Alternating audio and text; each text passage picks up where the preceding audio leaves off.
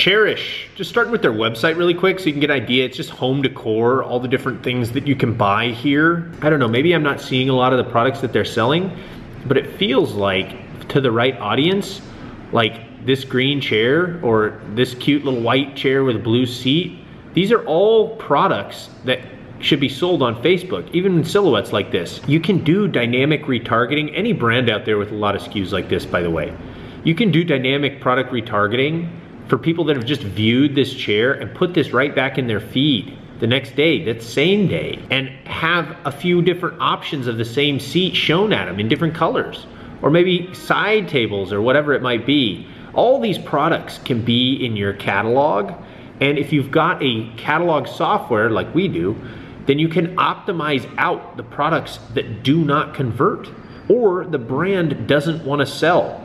So like if you didn't want to sell red sofas or they don't convert, you could just eliminate those from your catalog and only focus on chairs. See, what side chairs, these are called dining side chairs. You could just eliminate those from your feed and just focus on dining side chairs like this, or a plethora of other products that they have. Options are infinite for people, especially as you start looking at Google and high intent search. It is really gonna be a great place for you to use display for retargeting or YouTube for retargeting, and even search for retargeting when people look at certain products.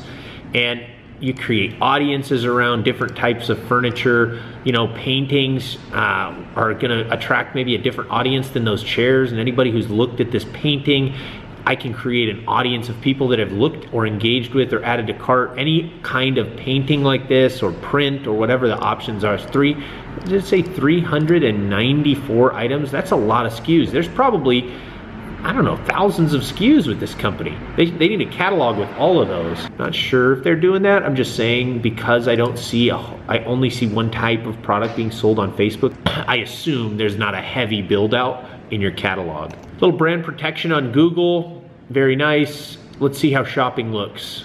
Chairish, modern classics, article, Chairish. Okay, yeah, they're doing a pretty good job. It's very hard to get every spot at the very top, by the way. So they are the first that comes up, but as you can see, the rest of these are all Chairish, and this is just a branded search. Yeah, shopping looks great. You guys are doing a good job there. Let's check you out on LinkedIn.